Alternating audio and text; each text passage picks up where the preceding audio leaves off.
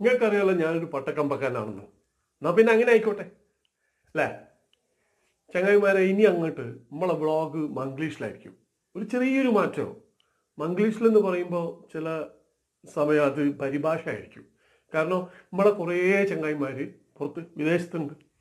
ഓർക്കും കൂടി മനസ്സിലാവാനാണല്ലോ. എന്നാൽ പിന്നെ തുടങ്ങാൻ പോളാം. പട്ടം എന്ന് പറയുമ്പോൾ ഒരു 1.5 പട്ടം നിങ്ങൾ കണ്ടിട്ടുണ്ടാവും അല്ലേ? എൻ്റെ കയ്യിൽ തന്നെ തോനെയുണ്ട്. തൈയായിട്ടു മാവേലിയായിട്ടോ അങ്ങനെ അങ്ങനെ അങ്ങനെ പോകുന്നു. പുതിയതായിട്ട് കുറേ ഉണ്ട്. ചുണ്ടൻ വെള്ളമോ പച്ച മത്സ്യമോ അങ്ങനെ ഇതൊക്കെ നമ്മളെ നാടിൻ്റെ സംസ്കാരം കാണിക്കാനായിട്ട് നമ്മളുണ്ടാക്കിയ അങ്ങനെ തന്നെ. ഈ കടലമുട്ടായി എന്ന് പറയുന്ന സാധനങ്ങൾ കടിച്ചിട്ടുണ്ടാവും.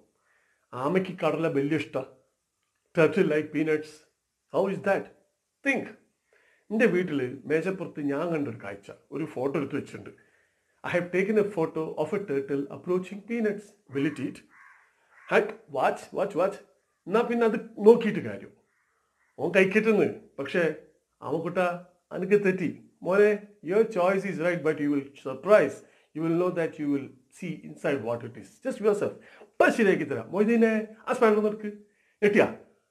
അയ്യോ ചേട്ടാ ഞെട്ടി. ഇങ്ങോട്ട് വലിയ പുള്ളിയാ. നിലക്കര പട്ട എൻ്റെ റബ്ബേ എന്നപ്പം അങ്ങനെയായപ്പോ സുഹൃത്തെ പലതും നടക്കും. അതാണ് പട്ടം. ഇനി ഇത് പറപ്പിക്കാൻ പറ്റും നോക്കണ്ടേ മോനെ ദിനേശ? പറഞ്ഞോ, പറക്ക് മോനെ.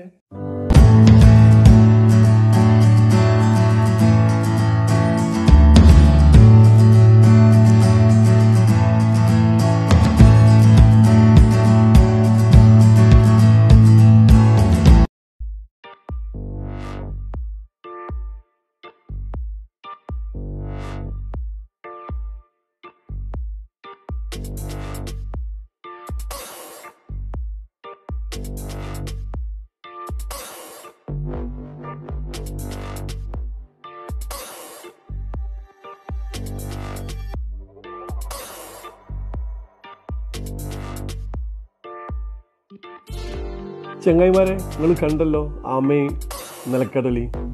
ഇനി നിലക്കടലിൻ്റെ ഉള്ളിലുള്ളത് എന്താണെന്ന് നോക്കണം. ഞാൻ ആദ്യം പറഞ്ഞു അത് പട്ടമാണ്.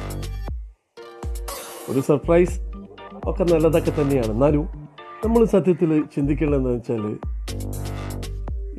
ഇവിടെ നമ്മൾ നോക്കേണ്ടത് നമ്മളെ നാട്ടിൽ ഇന്ന് ഈ ഭൂലോകത്ത് സത്യത്തിൽ പ്ലാസ്റ്റിക്കായിട്ട് ബന്ധപ്പെട്ടിട്ട് ഒരുപാട് സംഭവങ്ങൾ അരങ്ങേറുന്നുണ്ട്. അത് നിർമ്മാർജ്ജനം ചെയ്യണം. ഇത് ഓരോരുത്തരും ഓരോ ആൾക്കാർ കാര്യങ്ങളിൽ സ്വയം ചിന്തിക്കേണ്ടതാണ്.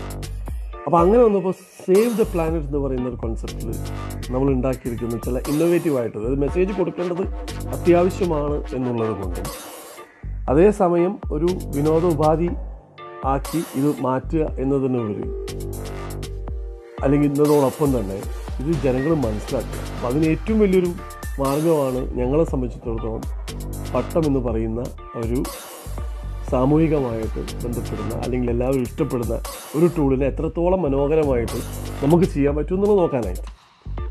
ചങ്ങായിമാരെ, നിങ്ങളിപ്പോൾ കണ്ടില്ലേ കടല സത്യം പറഞ്ഞാൽ നമ്മൾ കടലേൻ്റെ തോട് നമ്മൾ കളയും. ആ തോട് പോലും സത്യം പറഞ്ഞാൽ നമുക്ക് അപ്സൈക്കിൾ ചെയ്യാം. അതിന് ചെറിയൊരു പട്ടോ കാരണമാവുകയാണെങ്കിൽ നല്ലതല്ലേ? നിങ്ങൾക്ക് ഇഷ്ടപ്പെടും, എനിക്ക് ഉറപ്പാണ്.